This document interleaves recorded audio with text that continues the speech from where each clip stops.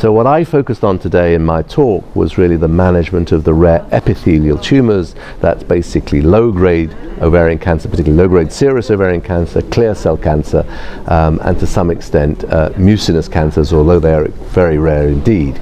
And we spent quite a lot of time reviewing the evidence for using chemotherapy, for using hormone therapy, and the concept of new trials that are now being discussed globally, because these are uncommon tumors and we have to work collaboratively internationally to run trials about using hormone therapy as initial therapy for low-grade serous cancer. We talked about the difficulties in treating clear cell cancer, the fact that chemotherapy really doesn't work very much. Clinicians are still using chemotherapy, but actually the evidence base for benefit is very small. And we talked about some of the genomics and molecular changes that are being picked up in these tumors that may be possible routes for targeting novel therapies, particularly in clear cell cancer.